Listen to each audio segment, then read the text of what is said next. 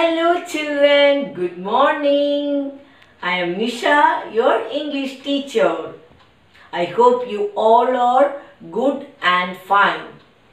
Children, today I am here to teach you the letters S and T. Let's start. Children, what is this picture? Yes, sun. What is this picture? Sun. What is the beginning sound of sun? You want to see that letter? Sound letter? Look here. What is this letter? Capital letter S. Capital letter S. S for sun. S for sun. Have you seen the sun? Where did you see the sun? Yes, in the sky. We see the sun in the sky. Okay children, I will show you another picture. Look here. What is this? Snake. What is this? Snake. What is the sound of snake? Snake. Snake sound. The letter? Yes. What is this letter? Yes. Yes for snake. Yes for snake. Do you want to see the small letter? Yes. Small s. Look here. This is small letter S. Small letter yes. Now I will show you some more pictures. Okay children. Look here. What is this? S for ship. S for star. S for spoon. Now I will show you another picture. Look here. Yes, what is this? Tomato. What is this? Tomato. Tomato. T. The beginning sound of tomato. T. T. T.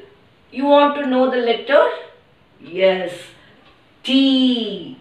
T for tomato. What's the sound of T? T. T.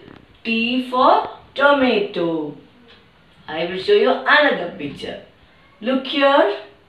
Yes. T for tiger. Tiger. Have you seen the tiger? You see in the zoo. Okay children. T for tiger. T. The beginning sound of tiger is T. T. T. Capital letter T. T for tiger. Now I will show you small letter T. Small letter T. Small T. Children, now I will show you some more pictures which begins with letter T. T sound. Look here. T for tap. T for tree.